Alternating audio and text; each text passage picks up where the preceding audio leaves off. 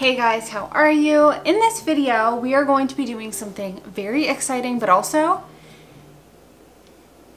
kind of nerve-wracking, if I do say so myself. As you guys probably know, but if you don't know, I will link the previous episodes to this mini series below. Basically, I am helping a real estate investor slash apartment building owner who owns multiple different buildings design one of his buildings and all the units in the building, because there's going to be a renovation that's part of it. In the first episode, I showed you guys around what the before state is of the building. It's quite run down. And then in the second episode, we came up with the designs. So again, I will link those down below. And if you want to check that out, for sure, go and check that out, because then this will all make more sense to you. And in this episode, we are actually going to be showing the building owner my designs, walking him through my recommendations, and getting his feedback. I mean, I do just want to add a little disclaimer here. My recommendations are based on everything I've learned over the past few years. I have spent a lot of time looking at interior design and design principles and stuff like that.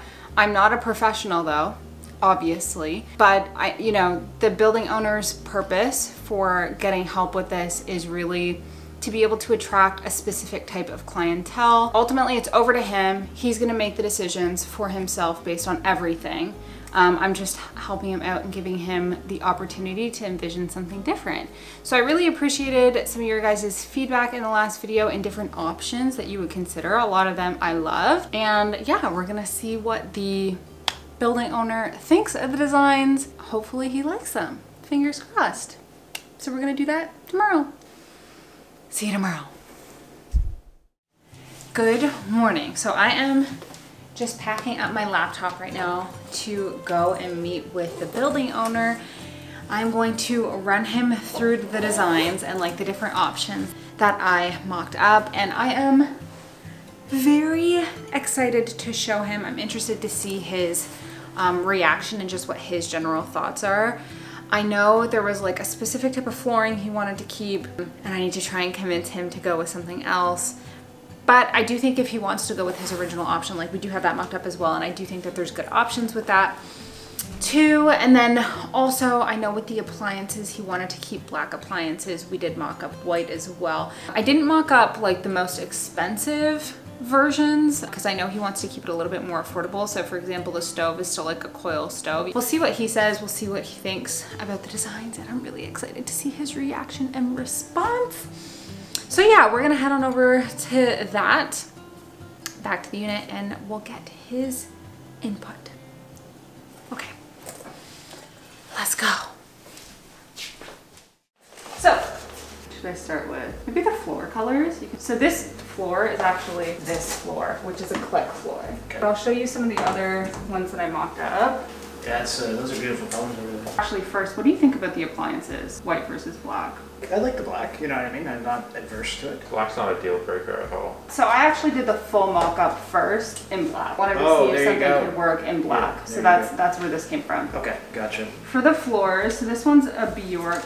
It's neutral, it's warm, it's my favorite. We've also created a sheet for you that goes through every option for each of these with the price stated on it, force ranked it by whatever sheet prefers. So we've given you, for example, wood, there's 3 or 4 options. Wow, that's super professional. I appreciate it. I didn't expect any of this at all. Thought it was going to be samples of it. Honestly, it's so hard to tell from the sample. That's like, it's like... It's just one little... Like a little square, and then you're like, Yeah, I know. Okay, so that's this one, but then I pretty much looked up all the grip strip ones because I know that was your preference. This is the second one, which I think is probably the nicest one. This is High Point Chestnut. Okay, so this is kind of what you're thinking is the best option.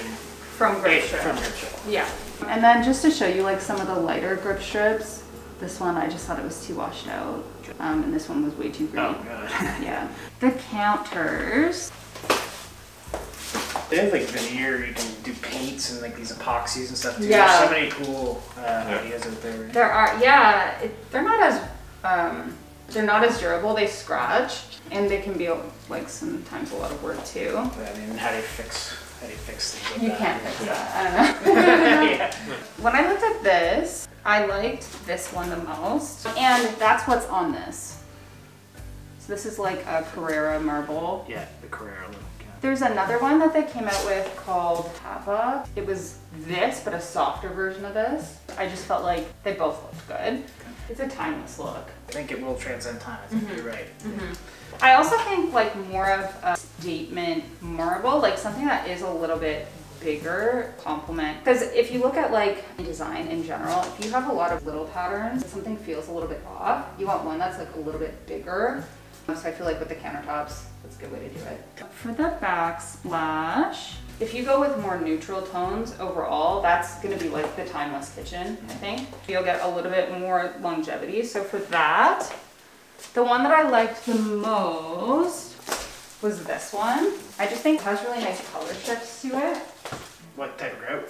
I would go probably with a white grout. That was the answer I was hoping for. Yeah. We've done black grout on white subway tile before, and it turns out awful. You're super careful. You know, if you're just moving quickly, it doesn't look great, you know? Like, Yeah, that's true. I guess with white, it's like more forgiving. Forgiving, yes. Yeah. For the cabinet, so I seriously tried. We went to the stores. I took the cabinet that you gave us. I searched online over and over. I was looking on Pinterest. I just wanted to find like any example this color that just would transcend time. And if you upgraded the countertops and the backsplash, that it would like feel right. Even a half situation, like maybe you just switched it half, I just couldn't find it. Like I tried. I hate to say it, but white just, everybody loves white. There's nothing, like white is that color. It is, yeah, I know. There's just one thing that I know for certain in these designs.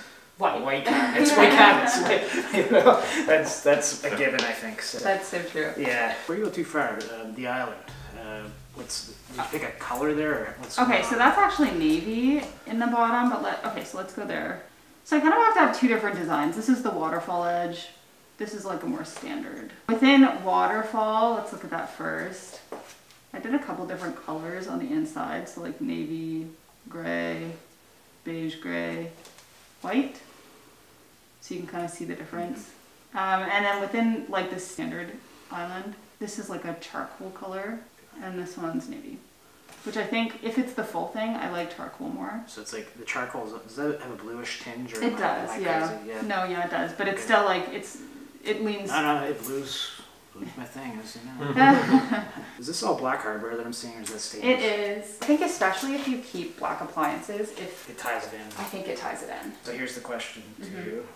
Sink and faucet, you just keep it going. Let's see. So I was thinking I could keep that type of sink, but just have a faucet that's black. That's what I was initially thinking. Keep the silver and then switch out the black faucet. Yeah. Okay. Yeah, that's a nice savings and that's good. So this is kind of, this is different than what you have. I like it, but it's simple. No, these are details that matter. Awesome. Okay, so I wanted to touch back on the cabinets for a second, because, so this is not like the correct way that you would fill in this section. But I see what you're doing. Yeah. But I think it makes a big difference. It's a bulkhead. So, bulkhead appearance. I just think going from this to this makes it look a lot nicer. Ties it together. Yeah. You could actually just frame it in with wood and drywall. And Exactly. Yeah, that's actually, it's super cheap. Yeah. Statement. Yeah, statement. So one of the last things is lighting. I like the track lighting. I always have. Your sister would have the same. Similar. She has like yeah. I look at what you have. Thank you for that. If you remove the pendants, so here's my thing. I feel like there's like certain little things that add tremendous value. Yeah. Value is my favorite word. So I just think it goes from like, okay, yeah, this is standard to like, this is a nice, this is particularly nice. Yeah, I agree. Okay, so wall color, if it was me, I would go with like a soft white. It might get scuff marks here and there. So does everything else. So does everything else, yeah. Are the whites really that much different in the array? Do you know what I mean? Like from my experience, yeah. Like huge difference. Huge difference. Crazy to think that. If you just pick a white based on what you think looks good, even based on one test, it can look so blue or so yellow or so creamy, especially different times of day, where the sun's coming in, which unit you're in, and where the sun faces. You want like a really neutral white that's slightly warm, otherwise it'll look sterile. I looked at all sorts of interior designer recommendations, like color after color after color, website after website after website to see what they said. I'm up for it. I'm willing to back the maintenance team on this one. I like it, you know, white walls. That just shows a bit more if you're banging up, but whatever. It's just a little bit of paint we have to splash on. Yep. We have to do it anyways after people move out. So. Oh, yeah. Not a big deal. Yeah. Okay, so I just wanted to show you, like, say you kept this island. You should see, like, the floors, because I know it's still nice with the high point chestnut. Okay. So the first choice is the Bjork. Yeah. Second choice is the high point chestnut. Yeah. Okay, and the Bjork is this one of these ones here. Yeah. Like that goes to that. Yeah. The Bjork one. Yeah. That looks better. It'll come down to like how much you love the grip. I love it so much. I love it so much. Like a My small heart is thing. torn I know. from the grip. This stuff here, the problem with it has no padding. Yeah. So it actually plays into noise. Considering that for years, like it's been our preferred product, but we recognize it has its weaknesses too. I can tell you the gist of how they put it back in. Yeah, sure. They say cut off the corner, so you know how you get it out. You cut a triangle on either side, you cut it down the side. Yeah, so you you're cut talking it like a triangle here. Yeah. Okay. And then you can pull up the triangles first, and then each side will come up. And click out. Okay. Yep. And then it says to put it back in, you cut off this piece right here. At the corner, like a 45-degree angle. Yep. On both sides. And then you put adhesive on this side. Okay. With a little bit of adhesive. And then a little bit on the other side. Okay. And then you just snap it back in. And I guess that's how, and then hammer it back in. But I don't know, like. Much quicker versus like. Well, I think it's going to be slower, but I think it's potentially worth it. Yeah. That's got nice screens. That's a great choice. You can keep this. They let you have this? Yeah. Okay. Okay, so we'll send you the stuff. Very informative, guys.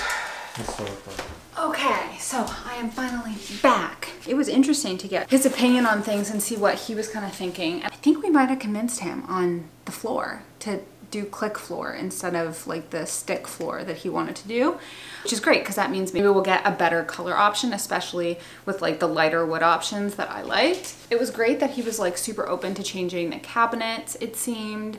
The cabinet handles he liked. So yeah, I feel like he liked a lot of it. Now, I think he's going to take this back and think about what's feasible and what's not. Like for example, with the island, I loved the waterfall design. He seemed to like it too, but with it being a rental, maybe it doesn't stand the test of time in terms of durability, considering it's not made out of stone, it's made out of laminate. So I'll be interested to see what he goes with that. And then with the other island option, previously he would just do like the standard white color that it comes with, but if it needs to be a color, like how does that work? If there needs to be additional trim on it, is it worth the additional little steps that take it over the edge design wise? And in my opinion it is, because I feel like those are the things in Toronto. When I've looked at so many buildings in Toronto, apartment buildings, it's always the ones that had like that specific final touch of design on it that just made people really like the building and think that it was a cool place to live. So yeah, I am super pleased with how that went. I just sent everything off to him. So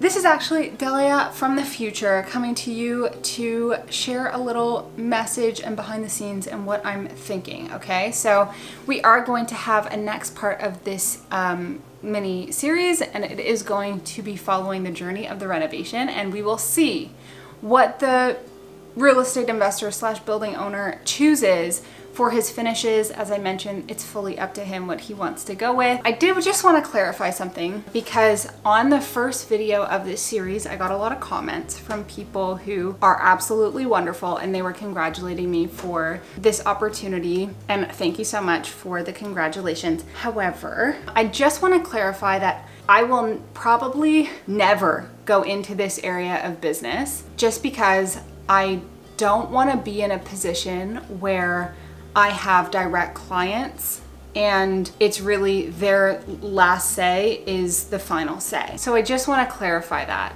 I have no aspiration to ever go into that as a business and to take on clients and do this as a regular thing at all whatsoever. And I also just want to say, you know, one of the reasons I left the corporate world was because I used to have a lot of presentations, and I was known for giving really good presentations. I would make really fancy decks, I would prepare for it, I would kind of think from like a business strategy mind to be able to convey the right kind of business story in a way that would make sense to leadership and stuff like that. I was really good at it, but I really didn't enjoy it.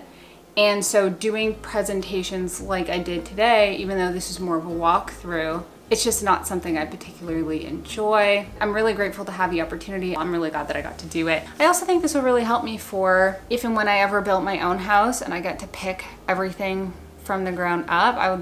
I think that would be really fun. And so having this is kind of like the first little teaser into that. Do I have any other updates for you?